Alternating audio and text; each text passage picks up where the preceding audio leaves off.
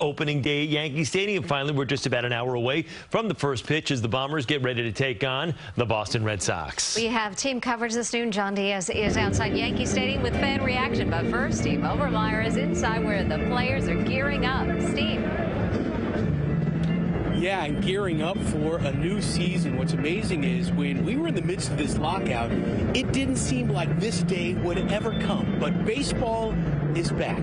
Opening day is here, giving us yet our annual reminder of hope for a new season, hope for renewal, and maybe some celebrations.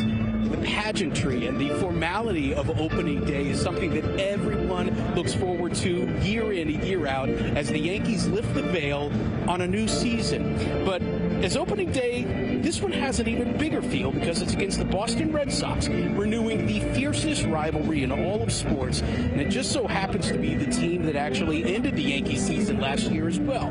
Today is a tone setter, but it's also a day to celebrate the most traditional day in baseball.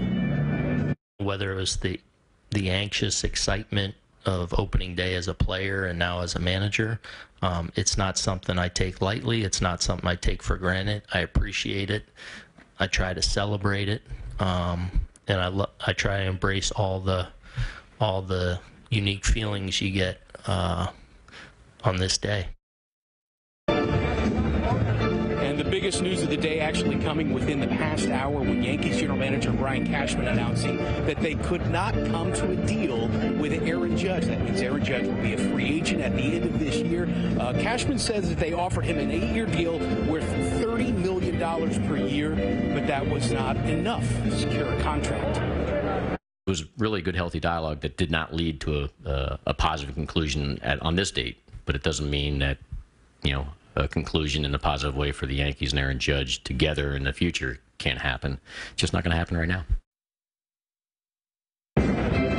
Yeah, Judge had previously put a deadline on opening day to try to get this deal done because he didn't want to take negotiations into the regular season. So now this is something, as Brian Cashman just said, they'll have to revisit at the end of the season. But for now, everybody's looking forward to the first day of the season and opening day. That's from the players' perspective. For more on the fans and the businesses' perspective, let's get you outside Yankee Stadium where John Diaz is standing by. Hey, John.